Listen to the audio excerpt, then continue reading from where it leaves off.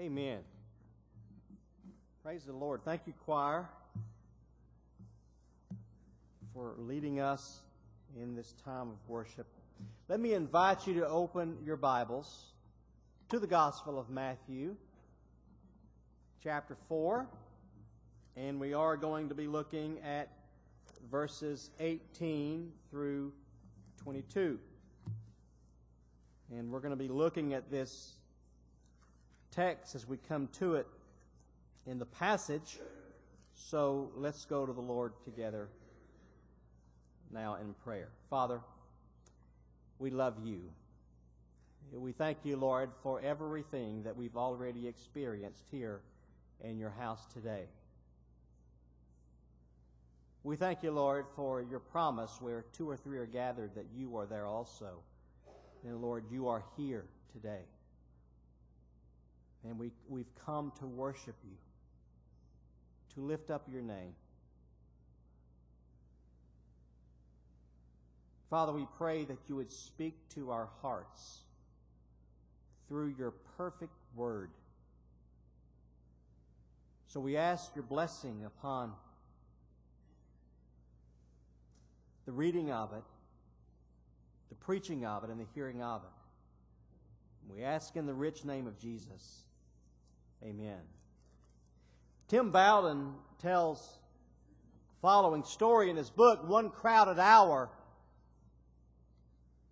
about the war between Malaysia and Indonesia in 1964. During that war, a group of Gurkhas from Nepal were asked if they were willing to jump from transport planes to do battle with the Indonesian troops. And since the Gurkhas had never been trained to fight as paratroopers, they were given the right to turn down the mission without any dishonor. They were an extremely honorable people, hard-fighting people. They were known for their fierce fighting skills. They were afraid of nothing. They never denied a mission, but they had never served as paratroopers. So they were given the option of turning down the mission. This time, they were a little hesitant. Their commanding general said, "No question, we'll accept the mission, but on two conditions."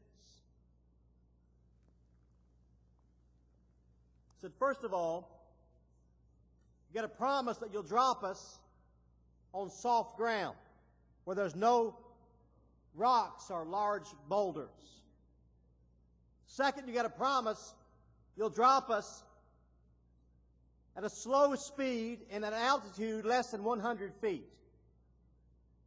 The commanding general said, "Well, the first request, no problem. You'll be dropped in the jungle, in a clearing in the jungle. There are no rocks there. It's naturally soft ground. But the second request is impossible." He said, "Our planes can fly as slowly as possible. We may receive ground fire that may cause problems, that we can fly slowly, but we cannot fly less than 100 feet. Your parachutes won't have time to open." The Gurkhan general said, "Parachutes? Well, if you give us parachutes, we'll jump anywhere, anytime." That's the way followers of Christ ought to be. Whatever He calls us to do, we ought to be ready to do. Anywhere, anytime. Because you see, in Christ, and here's the point of the passage, you can't miss this. In Jesus Christ, our lives are not ours. They're His. And when we receive Christ as our Savior and as our Lord, we give Him our lives for Him to do with what He wishes to do with them. It's His life, not ours. Well, the last time we were in Matthew, we saw that Jesus began His public ministry by preaching, "Repent, for the kingdom of heaven is at hand." And now, this week, the very next passage, we find that Jesus began to multiply His ministry. He called Simon, Andrew, James, and John to be His first apostles. And Christ is still multiplying His ministry. He's still calling us to follow Him by faith. So what's involved in that? What's involved in following Jesus? We're going to look at two general callings in our time together this morning. First of all, let's look at casting nets. Casting nets. Look again at, or let's look at verses 18 through 20. Matthew chapter 4, beginning in verse 18. And Jesus, walking by the Sea of Galilee, saw two brothers, Simon, called Peter, and Andrew, his brother, casting a net into the sea, for they were fishermen. Then he said to them, "Follow me, and I will make you fishers of men." They immediately left their nets and followed him. Now pay attention. Remember, I shared with you several weeks back now that there's a gap between Matthew chapter 4, verse 11, and Matthew chapter 4, verse 12. A very, very important gap. In that space, unseen in Matthew's gospel, occurs John chapter 1, verse 19, through John chapter 4, verse 42. A whole lot occurs in the ministry of Jesus Christ in that gap between Matthew 4:11 and Matthew 4:12. In John 1, verses 35 through 39, the Bible tells us about two disciples of John the Baptist, Simon and Andrew, who decided to follow Jesus. Then in John chapter 1, verses 43 through 51, Philip and Nathanael decided to follow Jesus. Now, interestingly, the Bible doesn't tell us when James and John first met Jesus, but it had to have happened sometime prior to Matthew 4:18. I'm sure they met him before this time. Now, it's important to realize that at this point, Peter and Andrew and James and John were followers of Jesus, but they followed Jesus just like they followed John the Baptist. I mean, they kept their day jobs, if you will. They were fishermen when they followed John the Baptist, and they were fishermen when they followed Jesus. The point is, even after meeting Jesus, even after trusting Him as the Messiah, the Christ, they returned to their normal work. But now Matthew gives us another perspective. And we're not sure how much time has passed from John chapter 1 to Matthew chapter 4. We're not sure how much time has passed from the time that Peter and Andrew and James and John met Jesus until God's call upon their lives in Matthew chapter 4. But here in Matthew's gospel, Jesus called them to be fishers of men. He called them to be vocational ministers. Now, interestingly, the term fishers of men, it didn't originate with Jesus. The Romans and the Greeks were using this term for centuries before Jesus used it. They used it to refer to anyone who would adhere to their teaching, their philosophy of life, try to catch someone, and to grow them in their perspective, in their particular philosophy of life. But when Jesus used it with these men, He was using a very obvious metaphor. He was calling them to leave their occupation of fishing for fish and to begin fishing for souls. Now, the way that I fish, when I fish, which is rare, is with a Zebco 33 rod and a graphite reel. No, a Zebco 33 reel and a Zebco rod. Thank you for the nods that straightened me out. But the way they fished was with a fishing net. It was a circular fishing net, about 15 feet in diameter. It was bell-shaped, so it would hold a lot of fish. Now, I don't know a lot about fishing. I'm not an acclaimed fisherman.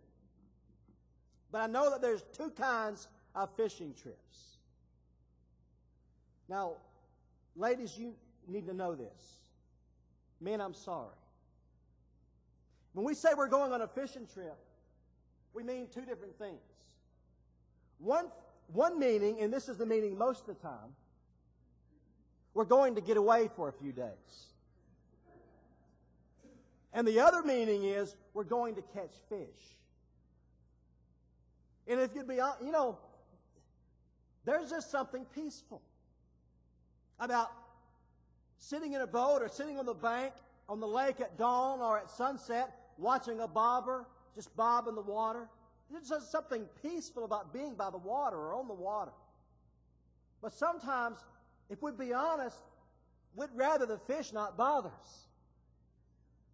We just enjoy being outside. We just enjoy getting away. But those few times in my life that I've really gone on fishing trips, I found it to be much more work than relaxation. One time when I was a teenager, some friends of mine caught 150 pounds, two friends of mine and myself, three of us, caught 150 pounds of catfish in the Oostenaula River just north of Rome, Georgia, over a 3-day weekend. And we worked hard. We set out trot lines and bank hooks. We checked them every 2 hours, day and night. We worked hard. We caught a lot of fish, and we had the mother of all fish fries. We had a great time, but we earned it. You see, when you get down to it, fishing is pretty much like anything else in life. We get out of it what we put into it. And it would seem that the same would go with ministry. But not so. You see, with ministry, it's not all dependent upon how hard we work. It is all dependent on the grace of God. It's not all dependent on how hard we work. It's dependent upon the grace of God.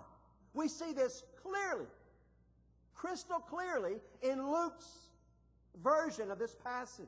Luke's account. Luke chapter 5. Turn there in your Bibles if you'd like. We're going to read the first 11 verses. Luke chapter 5, beginning in verse 1. So it was, as the multitude pressed about him to hear the word of God, that he stood by the lake of Gennesaret and saw 2 boats standing by the lake. But the fishermen had gone from them and were washing their nets. Then he got into one of the boats, which was Simon's, and asked him to put out a little from the land. And he sat down and taught the multitudes from the boat. And when he had stopped speaking, he said to Simon, "Launch out into the deep and let down your nets for a catch."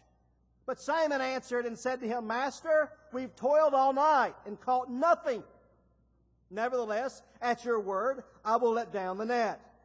And when they had done this, they caught a great number of fish, and their net was breaking. So they signaled to their partners in the other boat to come and help them, and they came and filled both the boats, so that they began to sink. When Simon Peter saw it, he fell down at Jesus' knees, saying, "Depart from me, for I am a sinful man, O Lord." For he and all who were with him were astonished at the catch of fish which they had taken. And so also were James and John, the sons of Zebedee, who were partners with Simon. And Jesus said to Simon, "Do not be afraid. From now on you will catch men." So when they had brought their boats to land, they forsook all and followed him. Professional fishermen. These were professional fishermen who knew what it took to catch fish. And they had toiled all night and caught nothing. But when they obeyed Jesus, They caught so many fish, their nets were beginning to break, and in fact, their boats were beginning to sink. It was the greatest catch any of them had ever seen. And Jesus called these men to leave their fishing vocation and follow Him. Now, in Matthew's Gospel, every time we see the word follow, it means discipleship. It means discipleship. So Jesus was calling them to change their vocation. And Luke says they forsook all. All that catch, great catch, all their nets that, as you probably know, were passed down from one generation to another. All those fishing boats, their family, they forsook everything and followed Him. You see, Jesus Christ, simply put, is the greatest manager that ever lived. And we see Him demonstrating His management skills in this passage. He managed by delegation. He delegated authority and responsibility to those that He called to follow Him. Eventually chose 12 men, and He trained those 12 men to reach others. And then their disciples reach other disciples, and those disciples reach other disciples, and that process continues to this very day. Now, Jesus didn't call everyone to vocational ministry. He only called 12 of them during His earthly ministry. And He doesn't call all of us to vocational ministry either. But when He does call, we better pay attention. Or we're going to be the most miserable person on the face of the earth. I know. I ran for 2 years, and I was miserable. I was miserable. And I learned a great lesson that I want to share with you this morning. I learned that it's not important. It doesn't matter what makes sense to me. I was a stutterer who couldn't possibly help God in His work. It doesn't matter what I think. All that matters is that I obey. And you obey. That's all that matters. It doesn't matter that the private understand the order of battle. It doesn't matter. All that matters is that he obeys his general. All that matters is that we obey. That's all. Well, secondly, let's look at mending nets. Mending nets, verses 21 and 22. Going on from there, he saw two other brothers, James the son of Zebedee and John his brother, in the boat with Zebedee their father, mending their nets. He called them, and immediately they left the boat and their father and followed him. That's significant. Because as you know from the Gospels, Zebedee's wife, her name was, anybody know? Salome. And Salome was a very close friend of Mary, the mother of Jesus. Some Bible scholars say Salome was Mary's sister, which would have made James and John Jesus' cousins. Who knows? It's interesting, but we don't know. There's something very interesting in this passage. First of all, don't you know Zebedee was thinking to himself, boy, if I was just 20 years younger, I'd be gone, boys. I'd be following you. I'd go with you. But he kept the business going. He stayed back, let his boys go. We see something very interesting in this passage. When Jesus called Peter and Andrew, what were they doing? You remember, it's in the text. When Jesus called Peter and Andrew, they were doing something. They were casting their nets. When he called James and John, they were doing something different. They were mending their nets. Peter and Andrew went on to become great evangelists. James and John went on to become great teachers. God doesn't always give us the same gifts. God doesn't always call us to do the same thing. God equips us with what we need to accomplish what He calls us to do. And Jesus said, I will make you fishers of men. And notice, He took them from where they were and He made them to be what He called them to be. And He shaped them through various experiences of their lives. And they all messed up. We know about Peter's messing up, his denial of knowing Christ. That's famous. Siloam got James and John in trouble. You remember? Siloam says, hey, Jesus, when my boys are with you, let one of them sit on one side and one on the other. Because they're important. They're my boy. That's a mama. That's a mama. They all fell short. James and John fell short to the temptation of pride. Peter fell short to fear. They weren't perfect. But in their imperfections, in their mistakes, Jesus shaped them into who they would be for Him. That verse explains Romans 8:28 so well. It gives meaning to Romans 8:28. And we know that all things work together for good to those who love God, to those who are called according to His purpose. That's what that verse is all about.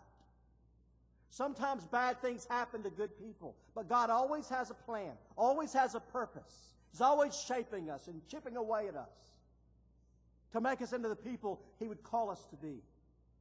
You see, becoming a faithful follower of Jesus Christ doesn't happen overnight. It's something we become over time. None of these men became faithful followers of Christ overnight, but all of them in time became great men of God. Simon became Peter the Rock, who Jesus would build His church upon, who would write 2 books of the New Testament. Every time we find Andrew in the Gospel of John, you know what he's doing? He's doing the same thing. Bringing someone to Jesus. Andrew was always bringing someone to Jesus. James was the first apostle to be martyred for his faith. John just wrote 5 books of the Bible. The Gospel of John, Revelation, and the 3 epistles of John. You see, the cost of following Jesus is high. It's incredibly high. But the blessings are eternally great. You see, it's really simple, folks. Sometimes we make life complicated. More complicated than we should.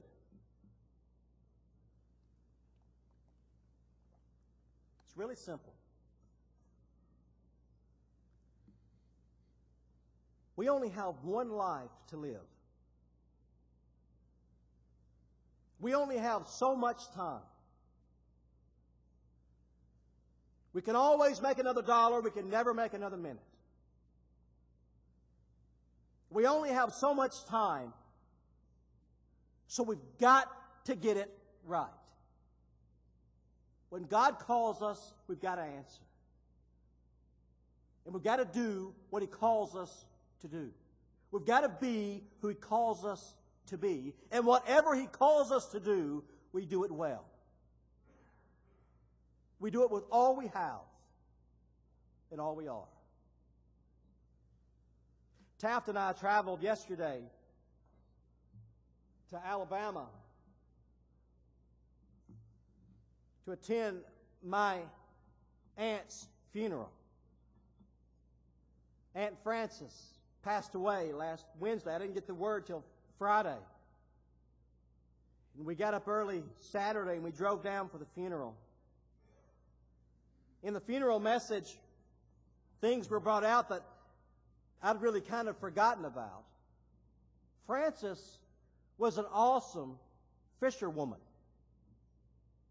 In fact, Frances held the record for the largest striped bass ever caught on Lake Smith near Jasper, Alabama, for years and years and years until it was finally broken. One 3-day weekend, Francis caught 103 keepers, largemouth bass. 103 in a 3-day weekend. She knew how to fish. Frances Jemerson. On the other side of my family, that was my dad's sister-in-law. Other side of my family, my grandfather's brother, Uncle Lloyd, we called him. Uncle Lloyd wasn't one for sitting around the table drinking a cup of coffee with his friends. I mean, he enjoyed people, but he was a little embarrassed by it. We never understood the medical condition that Uncle Lloyd had. He probably never knew what it was either. But Uncle Lloyd had a shake in his left hand, and he couldn't control it. And his hand shook all the time. And he would take it with his right hand, and then his whole body would shake. He couldn't stop his left hand from shaking. So he did everything with his right hand. He drank with his right hand. He ate with his right hand. He did everything with his right hand. But when we were eating, if he happened to put his left hand on the table, all of our coffee spilled or all of our tea would spill because it would shake the table. It embarrassed Uncle Lloyd. We didn't care. We just cleaned up after him. We loved him. He was an awesome guy. But Lloyd didn't. He was embarrassed. He didn't think much about drinking coffee and making a mess. I'll tell you one thing. Lloyd Brown was the best bass fisherman I've ever known in my life. He could fish Francis under the table. Bill Dance or Orlando Wilson had nothing on Lloyd Brown when it came to bass fishing. He'd hold that rod in his left hand. He'd make his cast, and he would hold that rod in his left hand, and he would talk about Alabama football or about whatever, just not paying attention to what he was doing, reeling in his line, and he would just catch a fish, and we were just astonished. It was almost like the fish were bothering him. Like, oh, wait a minute, I got to take this fish off my line, and I'll get back to my story. And we'd try to imitate. We were teenagers. We'd try to imitate him. We'd shake our hands. But we couldn't catch fish like Lloyd. He caught them without trying. He was embarrassed drinking. He couldn't drink coffee without spilling it on himself, but he could catch fish. He could work that worm without even trying because of that shake that God gave him in his left hand. He wouldn't even try, and he'd catch 10 times the fish that we'd ever catch. God calls some of us to cast nets. And He calls some of us to mend them. But He calls all of us to follow Him. Some of us as full-time vocational ministers. Others as lay ministers. Either way, all Christians are ministers of the gospel of Jesus Christ. And He calls all of us to follow. And He calls all of us to serve. You know, Abraham Lincoln, I love reading about Abraham Lincoln. Abraham Lincoln had a saying. Whatever you are, be a good one. That's what Lincoln would say. Whatever you do for Christ, do it well. Do it with all excellence. Take that shake. Take that thorn in your flesh. Take everything you have and use it for the glory of God. They forsook all and followed Him. What's our excuse? Let's pray. Father, thank You for Your word. Thank You for Your calling. It's not our calling. It's not our idea. It's Your calling.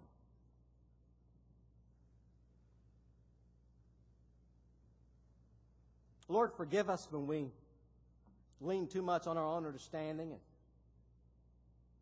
trust in You too little.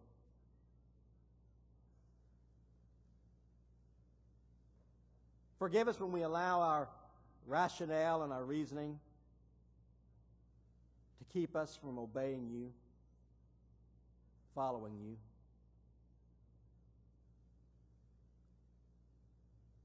Lord, may we be like the example we find in this passage, like these disciples, who would forsake all and follow you. Lord, get our minds off of our hindrances, off of our weaknesses, and set our eyes upon Jesus, who has all power over all things. And let us simply be known as obedient people. For this we pray in Christ's name. Amen. You're here today and you've never prayed to receive Jesus Christ, this invitation is for you. If you've never given your life to Christ, you're not a disciple of Christ. You're not a follower of Christ. If you're not sure that if you were to die today, you'd go to heaven, you got to make sure. You come today and you can know for sure. Maybe God's calling you to vocational ministry. Maybe you know it. Maybe you've been fighting it. Or maybe God is calling you to support someone, to give, so that missionaries, people that God has called out, clearly called out, can go and do what God's called them to do. We need to obey. Whatever God is calling us to do, we need to do it. We need to obey. So however He's calling this morning, you come. Don't wait. Don't let your reasoning cloud your obedience. You come. Sharon, come and lead us, please.